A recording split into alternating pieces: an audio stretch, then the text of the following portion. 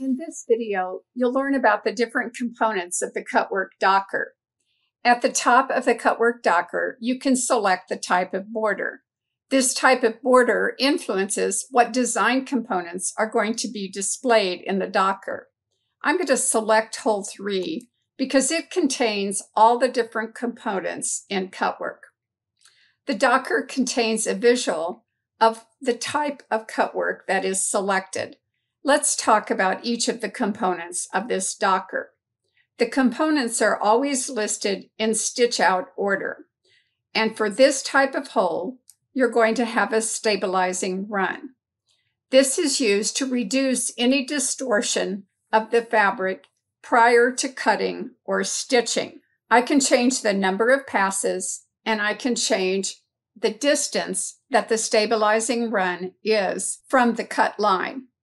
The cutting lines are the lines established to either cut with the BERNINA CutWork accessory or to cut with a pair of scissors. Then you can see the stabilizer is placed in this particular type of hole. The tack down run is a running stitch that is used to hold a fabric or stabilizer after the hole has been cut.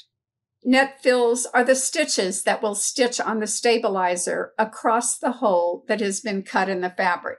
You can see the net fill in these areas of the butterfly. And finally, the embroidery is what is used to cover the edge of the hole. You can choose satin, blanket, zigzag, or stem stitch. At the very bottom of the Docker, you can combine the cuts of multiple CutWork objects. This allows you to set the software to combine the cut positions of the CutWork tool for a more efficient cutting design. There is also an uncombine that you can choose should you change your mind about combining the cuts.